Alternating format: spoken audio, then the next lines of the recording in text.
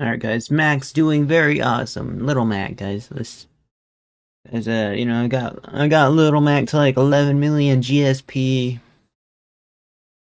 And I only have 3 characters in Elite, guys, and I'm having trouble getting like the 4th character because I just keep switching, guys, like when I get to like 10, 11 mil GSP. But for all of Punch-Out's strengths, But the good part is that, I have like 12 point something. I think I can get my K Rule in there because, K Rule is kind of a cracked character. player expression and a breadth of options to deal with your opponents are not among them. Doesn't that look like Mario, bro? It's like Mario's uncle or something. This brings us to Smash, where the main design philosophy of Mac the Underdog has endured much to the chagrin of his mains across the world. Did he say chagrin? Guys, I have never heard that vocabulary word. It's no secret that Mac struggles in Ultimate, with most players placing him squarely in the bottom 5 of the roster. Bottom 5, wow. Yeah, that recovery is just terrible. Guys, let me go grab my soda real quick.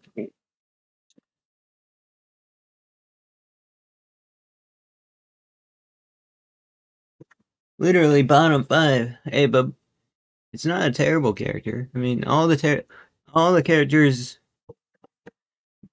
can be played well. You know what I mean? Like you can win a major if you really put your heart out to it. Necessarily, those who play Mac have to be creative in their approach to each matchup, looking for opportunities to strike wherever the opening arises. Ultimate, however, gives Little Mac the tools to play in terrifying and varied ways that not even Mike Tyson would have been prepared for. And I know, right? That KO punch, bro. It's a good way to cheese. You can kill him at like 10-15%, man. no two players show off Mac's wide array of options as much as the two best American Little Macs, Peanut and Alternus. And FanOF. No, I'm kidding. I wish I could be that good. The two have a lot in common. They're both young, smart, funny, fun to talk to guys who fell in love with Mac's playstyle, but understand how he's limited as a character. Oh, and yeah, and he's limited, man. You hit him once off stage and he's done for. They're also both from MDVA, so they fight for the title of Best MDVA Mac on what feels like a weekly basis. Don't know what MDBA is, guys. If you do, let me know in the comments below. They have a healthy and friendly rivalry that has resulted in some amazing head-to-head sets already, and they teach each other how to deal with Mac's rough matchups and improve at a frankly astonishing pace. And while they do have many similarities, looks like he's got a YouTube channel as well. It says Peanut YT. Down to their alt of choice, their playstyles could not be more different. That discrepancy starts as soon as the match does, with movement. Alternus is That down there, man. Fox can recover for quite a while, though. Is generally the more aggressive player, but as anyone who has played Punch-Out knows, just mashing at your opponents is not a strategy conducive to success. Bro, he just killed it at 100%. I didn't know you can kill at 100% with that up B. What he does is runs to the area right outside of his opponent's threat range, then darts around right outside of where he can't be hit, looking for an opening. Yeah, that's generally how you play Little Mac. That opening can come in a few ways. A whiffed move by the opponent, an obvious movement or attack choice leading to a hard read, or a mishandling of the pressure that Alternus creates, be that a bad jump or a panic shield. Now, bait and punish is a staple of Mac gameplay at every level, but Alternus creates those scenarios by forcing options and creating pressure scenarios that cause his opponents to crumble. Peanut, on One thing I'm bad at is short hopping, guys. Not gonna lie. Short hopping is where I'm not the most proficient at. on the other hand, causes those interactions by making you want to throw your controller at him. Sorry. Guys, I'd be raging. I'd be raging like that. I'm not gonna lie. If I go on a lost streak, I just lose it, man. I get so angry. Peanut causes those interactions by camping you. I know what you're thinking. How is that even possible? I know, legit. How do you count with a character that doesn't have a projectile? Little Mac certainly gets camped, but how could a character with small hitboxes, no real aerials, and no projectiles camp you? Look at this clip of Peanut versus Waluigi, an excellent Snake player on the MDVA PR. Peanut starts slow and is at a slight % disadvantage when he retreats to the right battlefield platform and waits. Peanut counters and waits for a committal option from Snake. He gets Those grenades get so annoying to deal with, man. it when Waluigi fires in a... I haven't tried Snake in ranked yet. But I used to be a Snake player in Brawl, so I don't know. I gotta get used to the grenade mechanic, but before you didn't have those grenades like that. Kita missile, and then in the chaos, Peanut has an opportunity to create platform pressure and close out the stock with a KO punch. Let's compare this to Alternus' set versus Unlucky, another good Snake player. What's up with all the Snake players, man? The stage choice, which will be talked about more later, is PS2, which has more open space for both characters Dang, bro. to be aggressive, and the lack of a top platform means that the game is going to be much more grounded and there's less space for either character to hide. As for some reason, we don't get this stage that much, like whenever I play ranked games, bro. And I wonder why, bro. We don't get PS2, we don't get, that one, Animal Crossing stage. It's kind of sad, because they're played competitively, but we don't get them.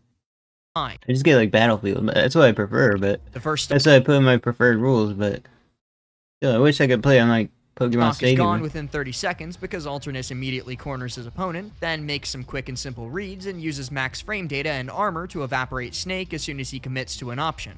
Both situations involve the classic punch-out, float, and sting, but Alternus is there to create pressure, force mistakes, and capitalize. Peanut is much more patient and much more true to the original punch-out. Wait for your opponent to whiff, and then go bananas. Once either Mac gets a hit, they get to go into the Little Mac dream state. Advantage. Watch this stock from Peanut against Schneigly, one of the best Bowsers in the region. After a solid edge trapping sequence by Peanut, he converts each of his tilts into follow-ups. Down tilt. I'm not good at, like, combining tilts either on Little Mac, guys. I'm good at using, forward, ground forward, what is it called? Forward, Tilts into F tilt, down tilt into F tilt, there we go. the side B twice, up tilt into a tech chase setup, and finally up tilt into up B on the top platform to take the stock. Get out the game. All of these are the optimal, guaranteed punishes for Peanut to go for in these situations, and they're what he's grinded out playing Mac Online for so long. Now, when we look at a stock from Alternus against the same player, he does the classic push your opponent into the corner that he does, then lands a down tilt, then, just like Peanut, he... Wait, what was that? A faster F tilt or side B would have connected, so why is he just leaving those open? Now Schneigly just jumped. Imagine they have turtles just that look like a Bowser in real life, guys, with the spikes and everything. I don't think we really see those, but that'd be a cool design. Not gonna lie. Back and uses Flame Breath and is able Like, that would be pretty dangerous. to get his own They should have that, man. I think that helped them. advantage started. This must have been a mistake, right? But here we are now near the end of the stock when Alternus lands a down-angled F-smash and chases Schneigly into the corner. But look, Schneigly already showed his hand last time, when given an opportunity out of disadvantage. Yeah, that neutral B. Sorry, guys. I watched a little bit of this earlier, but yeah, that neutral B is not good. Like, it has a ton of end lag. He wants to use fire to scare his opponents and keep them off of him with a big and long-lasting hitbox. Alternus knows this because of his previous conditioning and immense... Like, don't do that when you just get hit off the platform, because Mac is so quick on the ground, man. his game knowledge, and swings through with an F-smash to take the stock. From then on in the Super armor, by the way. set, Schneigly was slow to Which is a cool concept, I'm not gonna lie. It's annoying playing against it. K. Rool has, like, so many super armors, bro. use Flame Breath because of the fear that Alternus created. Even after a switch to Terry in Game 2, he showed that same understanding of baits in order to keep up his constant pressure. He trusts his gut and makes hard reads on his opponents, and it works out much more often than not. It's why his tech chases are... But then he switched to Terry. It's like, what? What are you doing? You're supposed to be the little Mac guy. I don't know. Terry's a... Guys, I don't know how to play Terry. I don't know how to play Ryu or Ken. Maybe a little, I don't know. I had to learn those combos. so good and why you can never, ever count him out. And this is not to say that Peanut doesn't have sauce. This play from his set versus Joj that was actually featured on the VGBC YouTube channel is one of the coolest things I've seen in a little while. It's just that he's much more surgical in his pressure, both in neutral and in advantage. Surgical, like he's a doctor. Now, let's talk about some more niche aspects of their gameplay. First and foremost is stage choice. Peanut relies on platform movement as a part of his game plan. Before MDVA switched to a Makes sense. stage list without Yoshi. Sometimes I do bad on platforms, sometimes I do good. It's like, you know, athletes. Sometimes they do good, sometimes they do bad. They could say that about any Smash player. Story, Peanut could reliably force games to Battlefield, Yoshi's, or another stage where he could take full advantage. He loves triplats, which is against the general logic of Mac hates platforms and he gets camped. As previously mentioned, there comes a point where Peanut's opponent realizes that they're the ones Thankfully his movement speed makes up for it, guys, because it'd be toast if it wasn't for it. being camped, and they have to go chase after one of the game's fastest characters. Coupled with his excellent maneuvering around platforms and an eye for committal options, Battlefield, rather surprisingly, melds perfectly with Peanut's strengths as a player. He also has slowly but surely become one of the best platform tech chasers in MDVA. His plat locks with max weak aerials have some ridiculous setups, and even tech chasing options with an up smash or a jump to platform and smash attack are so deadly that as soon as Peanut hits you with any tilt above 80%, you're as good as dead. It can still Basically. Tilt has super armor as well. cause problems, especially when Peanut gets behind early against a character with good Oh, with a dash attack. mobility, but his ability to weave through platforms is as good as anyone's, and it shows in set after set against some of the best the region has to offer. It's worth noting too that against zoners, platforms give you more approach avenues, more places to land, and more places I am still. to hide from projectiles. So Peanut's not alone in his lack of love for FD. Alternus mostly prefers to play on PS2, Town, or FD where there's nowhere to run and nowhere to hide. Alternus And I gotta use that down smash at the platform more, man. plays fast enough that he can force people into the corner, and it's harder for his opponent to make it out of the corner without the aid of the top platform. The wide stages give I haven't used Little Mac in like 3 weeks. He's been using other characters, trying to learn them. him space to run around and bob and weave. Alternus There's so many characters. can also kill with a tilt around 80%, but it'll be a tech chase on the ground that does you in. Mac ain't no air fighter after all. Oh yeah, we all know that if you ever played that character. The only place where either player has a definitive edge as Mac is in the skies. Alternus does a really good job of keeping his back to center stage, so it's rare that you have to see him do a difficult recovery, and he mainly goes for 2 frames at the ledge and has very solid ledge trapping. Peanut, however, became whatever the Smash Bros version of Famous is, with terrifying aerial jab locks, slip counter edge guards, and seemingly impossible recoveries in Wi-Fi tournaments. Mikasa? Guys, He makes Little Mac's air game look, well, still bad, but I didn't know that guy played in tournaments, but he does. at least viable and scary. Maybe it's a different name, but Certainly something you have to look out for lest you end up in one of many Twitter clips.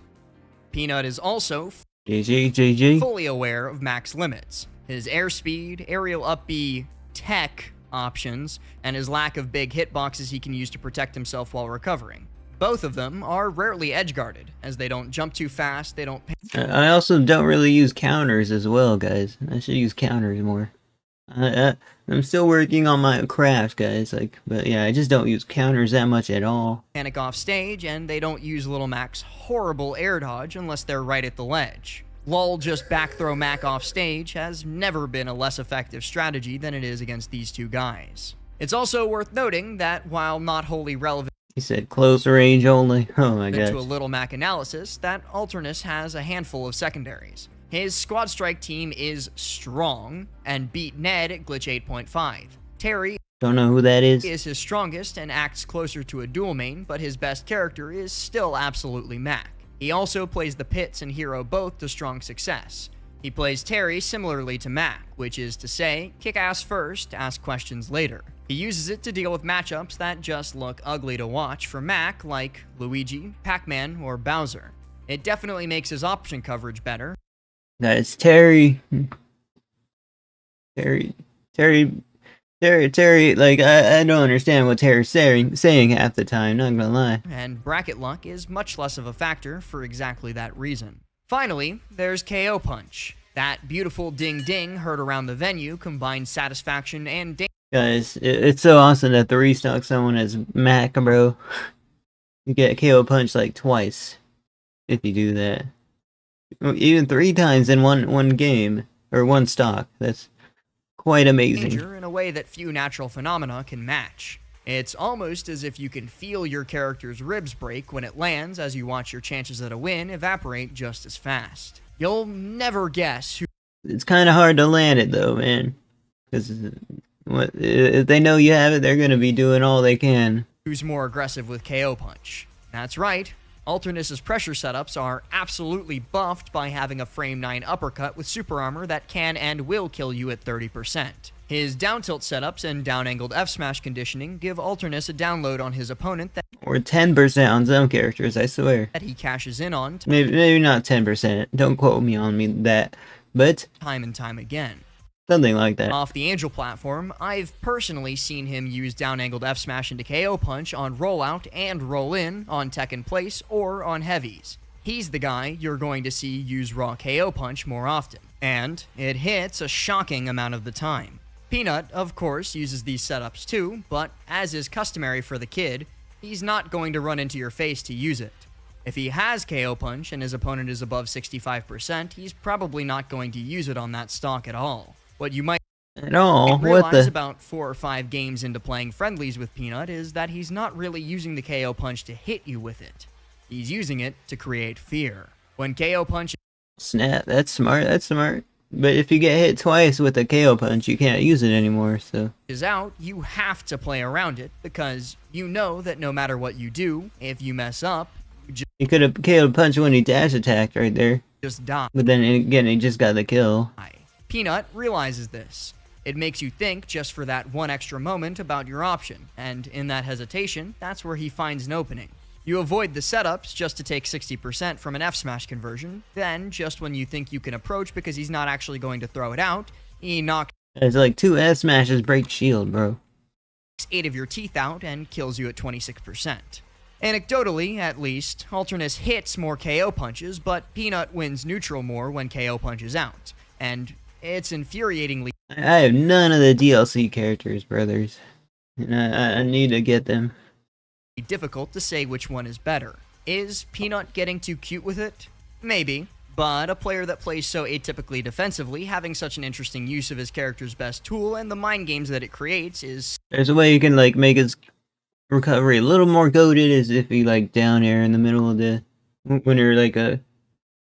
when you right as soon as you get the second hop, when you're recovering on stage, you get like a more your up-B goes like further, guys, if you're going sideways. So crushing. Should Alternus slow play his KO punch strategy more? Maybe, but the fear that Alternus creates comes from the aggressive playstyle that is the crux of his neutral and punish game. He's not the player that will stand around and wait for the opening. He's the guy that creates the opening. So, what does all of this mean? Who's the better player? I just want to see the cool runs I did at tournaments, man. What playstyle is better? So far, the two... both of them. I don't know. ...have played in 5 sets. All at locals, where Peanut is up 3-2. But with low stakes and all of the sets... Well, there we go. That's the best little Mac in the USA then, right, guys? ...seeing Alternus pull out secondaries. Alternus actually won both of his sets 2-0 with Donkey Kong, a character that he insists he doesn't play. That's not a great barometer of who's better, especially since most high-level dittos aren't indicative of skill as much as matchup knowledge and who will flinch first. Let's look at how they fare versus the MDVA region's finest. Neither player was quite able to crack MDVA's top 20 during the first post-lockdown season, but both made it onto the end-of-year PR. What am I watching? Why is it a bunch of milk brands?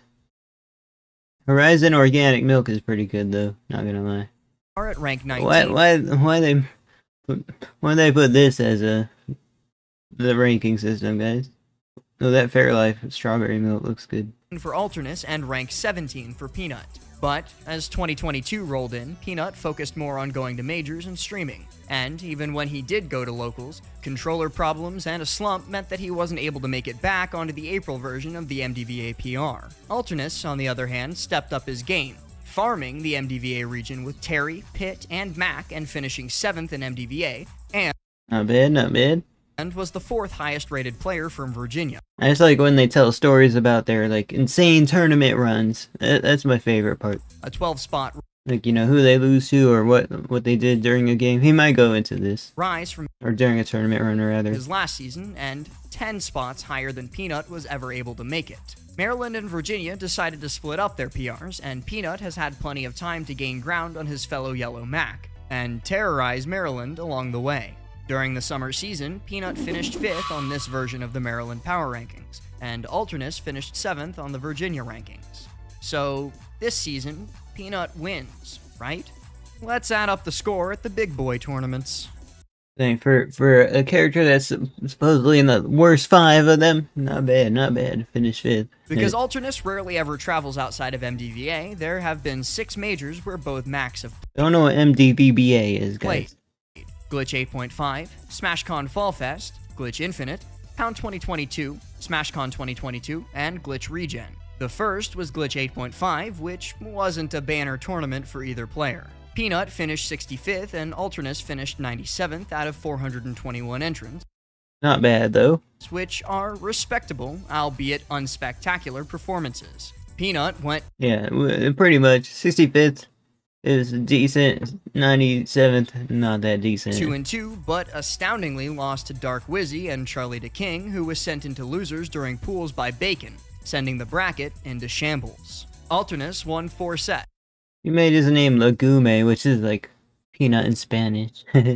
But did most of it through losers, and eventually fell 2-1 to Lavish, who went on to beat Cola at his next major. So that's Cola? Is it an A-Cola?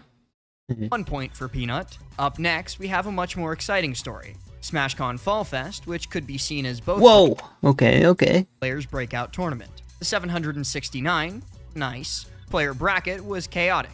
But both Peanut and Alternus rode the wave with one of the least consistent characters in the entire game. Alternus was white hot, beating Cyro, Naito Sharp, and DM. He lost Dang, 3,000 tournament. Wow. to the MK Leo Slayer Kurama and PGRU Yeah, this guy's pretty cracked, man. He's been coming up huge. V3 number 7 to Buzz to finish at 25th out of 769 total entrants. Peanut had a much less traditional run, and he had to crack off 6 straight set wins where he didn't drop a game to make top 48 after losing a round 1 pool's nail-biter to Demento, a very strong Aegis player from Alabama. Peanut beat Rel Wood and Fancy, the players who eliminated That very strong. They used to be Miami back in the day. Strong. Demento before finally falling to PGRU number 19, Yanni, at 33rd. So Alternus returns serve on his home court in Virginia. That brings us to Glitch Infinite. Alternus was 1 frame away from the upset of the year, taking Light to Game 3 after being 3-stalked in Game 1. He was literally 1 or 2 frames from connecting with KO Punch to take the set.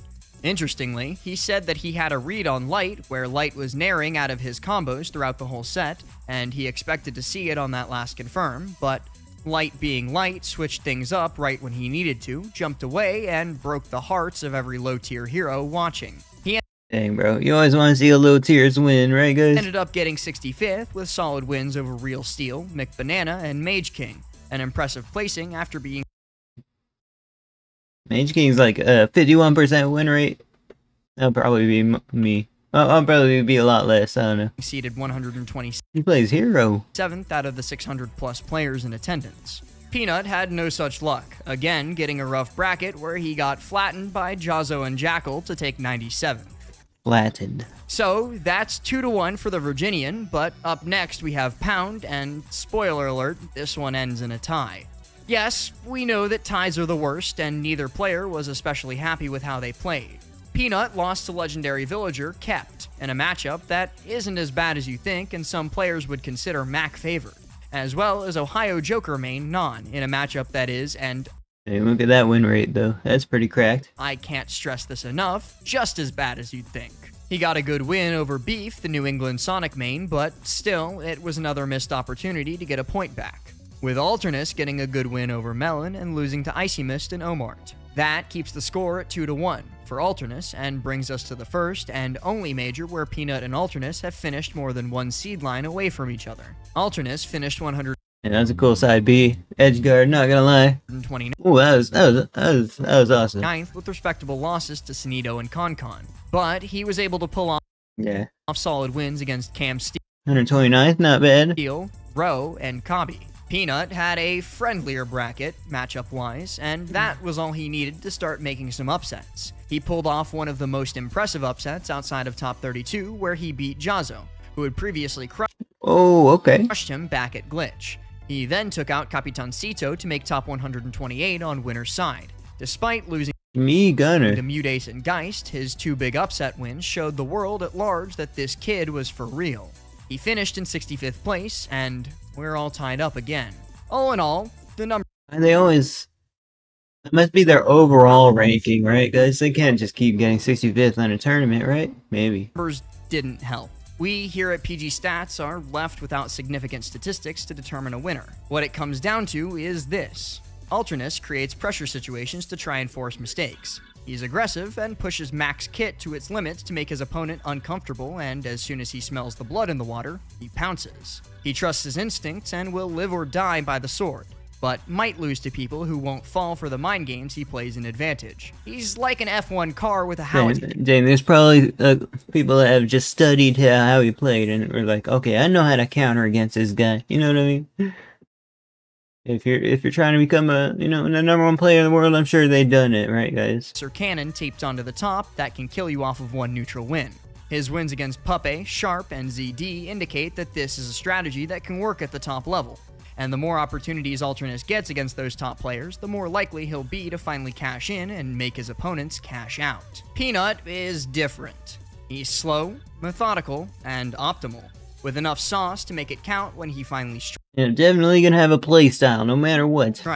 Peanut understands the limit of the character and almost always gets the guaranteed damage that he feels he deserves. If he gets a lead, he's nearly impossible to approach safely, and his mind games in neutral make you hesitate just enough that if you get caught, you'll die. His playstyle is much more like a beautiful dance done by a serial killer. He moves gracefully, making the tightest of conversions look like nothing, but he's patient, waiting for you to make one little mistake. A whiffed move, the slightest miscalculation, and the next thing you know, your stock has disappeared. But can he make that work against the top level of player? The ones that make very few mistakes and know their characters like they know family? Probably not. We'll no doubt find out soon, as he's on a meteoric rise, committed to traveling and accepting all challengers. What do you think? All depends if he gets more wins, guys. I mean, he never really got a win. A tournament win. Who is the MDVA King of Mac, and whose style do you like better? Not like I did either, though. Drop I don't play in your explanation tournaments. down in the comments section below. And make sure you subscribe to PG Stats to keep up with all of the Smash action, be it Ultimate or Melee. Alright guys, that's our video. Thanks for watching. My name is Last. Oops. Thanks for watching. Check out PG Stats in the description. Don't forget Peanut going last hit with MK Leo. Okay. We're mentioning that they're almost both made it and upset on a top 5 player. I like these more regional breakdowns of character specialists. I just want to see. I don't know, sorry. I said it before, but Peanut got 13th and Alters got 17th at Glitch. Okay. I didn't realize this video was uploaded so long ago. I thought it was only 3 months ago. Important to note that Peanut used a lot more grabs than the normal Mac to put more pressure on shielding against him. Absolutely love these two, and just how varied the gameplay between them is for sure. Alright guys, check them out in the description. Like, comment, subscribe, and do all my reactions live on Twitch, so maybe come through, say hi. Currently I'm not monetized, so any donations are appreciated. And I'll see you guys in the next one. Peace out.